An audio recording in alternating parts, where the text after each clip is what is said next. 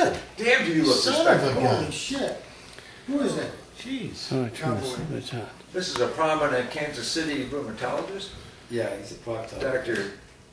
Well, I'm recording Dr. right now. Jed Irvin. You are recording right now? This is Dan Saraceno. He's the director of admissions at Notre Dame. He's really doesn't belong in our group because he's not an asshole.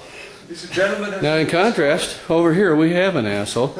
If you look up asshole in the dictionary, it's got his picture next to it. And if I absolutely dropped my trousers, showed my ass, you'd see a face. You guys And clean that up would be well. your face. You've got And here's two Paul buttons Gill. on Paul it. Gill, no, I don't put him into that same category because he's really, not too bad of a guy, and he's responsible for this entire weekend. This dickhead. And in fact, he's entirely responsible for everything that's happened. This is my friend Tim George, who I would also say is not an asshole. No, wait a minute. Now later we're going to see McDurso, and we'll get There back will to be the an asshole category. There is an asshole. So keep tuned, folks. Here it's going to come. Fast Eddie also falls in the category of the non-asshole category. Oh, Jesus. So he's a fairly upstanding, upright guy, and it has had a lot to do with helping Paul get this whole thing together and getting all of our Father Lang gear. He's amazing, actually. Fast Eddie, to the stars. Fast Eddie amazes me in his organizational skills and getting things done. So, I don't have a bad thing to say about everybody. Really, just Tim and Brugner and Paul looking at the women's apparel over here at the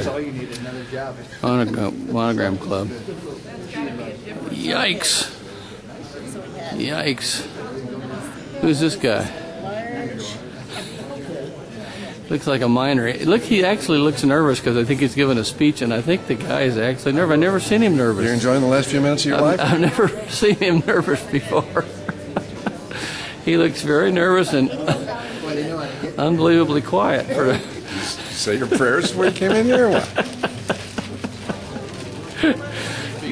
And looking mighty good compared to how he usually looks. And show us that.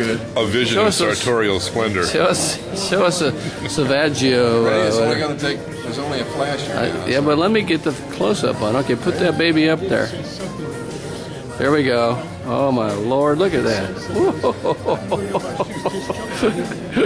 Those look like stasis ulcers to me.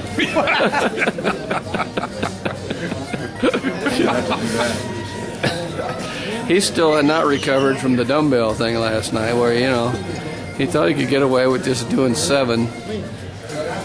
But because I came so close to tying him, he had to... Yes, that's right. 4.5 is very close to 7. He had to get 4.5. Everybody gave me 6. That's what everybody Everybody gave me 6, 1, but 2, you... 3, 4.5, 7, 8. That's how you count. And we know he's full of shit, and because his mouth is moving there. Isn't that how women measure?